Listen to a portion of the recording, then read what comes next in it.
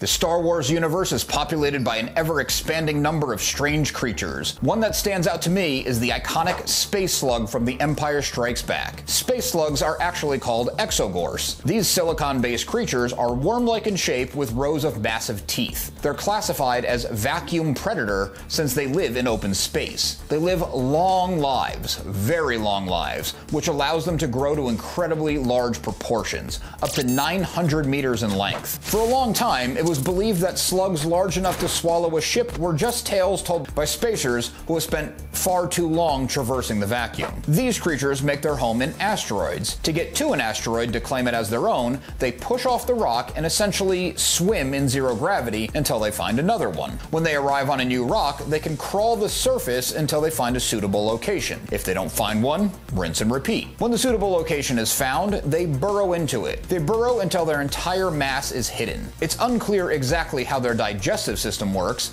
since they would feed on energy emissions, minerals found in the asteroid, floating space debris, and other creatures. To conserve energy, the slugs would just lay in their holes with their mouths open, looking a lot like a cave. They were able to be more proactive in their hunt, but expending the energy with an unstable food source limited these attempts. An exogorth's primary living food source is a smaller bat-like creature called a mynock. Mynocs are abundant in the galaxy and can also survive in the vacuum of space. They're considered a nuisance throughout the galaxy. They feed on electricity and will destroy electronics and ships to get at it. Relatively small space slugs are sometimes brought into a system intentionally to cull the mynock population. Some systems have banned exogorth hunting to keep the mynocks under control. Mynocks are their primary food source, but an exogorth will attack anything they come across. Their massive jaws and teeth can rip a spacer's suit or even puncture the hull of a starship. I mentioned hunting these ugly creatures, and there is some benefit to that. Their flesh is used in a number of commercial applications for its toughness. It can even be ground down and used as an abrasive. Their organs have electrical conductivity properties and are crystalline in nature. They're used in numerous electronic devices. Parts of the slug are even rendered to be used in beauty products. These unique creatures did not use a mate to breed. Instead, they reproduced through fission. When an exogorth reached approximately 10 meters long, they would split into two smaller slugs. Each would go on its own way, and the cycle would repeat.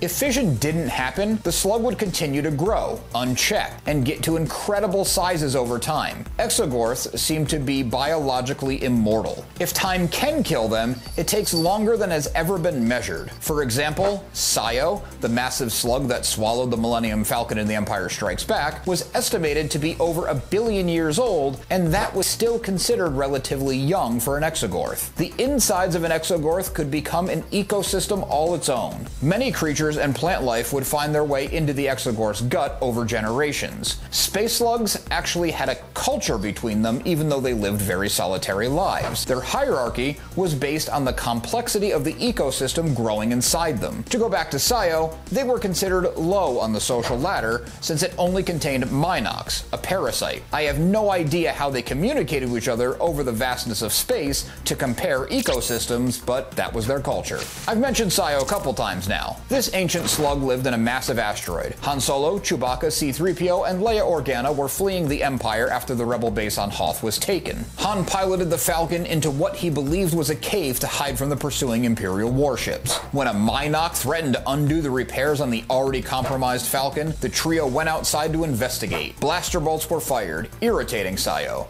Solo, an experienced spacer, connected the dots quickly and got his ship out of there before the slug could stop their retreat by shutting its massive jaws. After the Falcon got away, Saio was agitated at losing a meal and the opportunity to grow their ecosystem. It lashed out and attacked pursuing TIE fighters. It damaged one TIE bomber so badly that the pilot had to eject into an asteroid field, an incredibly dangerous maneuver. The rest of the TIEs attacked the slug until it retreated. The only lasting damage they caused was in chipping a single tooth. During the Galactic Civil War, a rebel spy wing and a U-wing was fleeing from an Imperial-class Star Destroyer called the Bellicose. The U-wing saw a massive space slug and intentionally flew into its open mouth to evade the capital ship. The commanding officer of the Star Destroyer ordered his crew to drive the ship straight into the slug's mouth as well. They hit the creature hard and engaged all their sublight engines, eventually tearing through the back of the creature. It's shame they killed something like this, as it had to be at least 1 billion or more years old to be big enough to almost swallow a Star Destroyer. In some karmic justice, the Minox that inhabited this particular Exogorth all attached to the Star Destroyer, and there were a lot of them.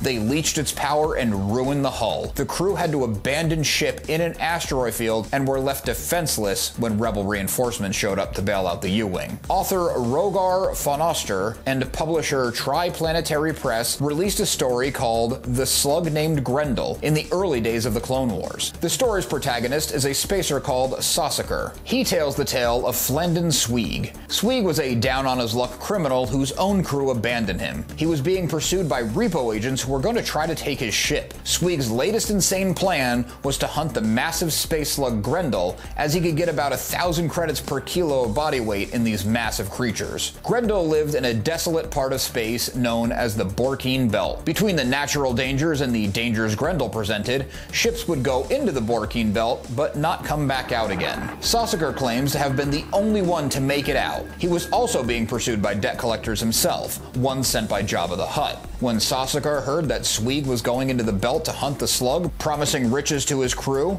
Sausaker signed up. If this tale is ringing a bell and you can't quite place it, it's Moby Dick in space replacing the whale for a slug. I imagine if this story was completed, we would see the captain delving into madness. Check out this transmission next for more lore from the galaxy far, far away.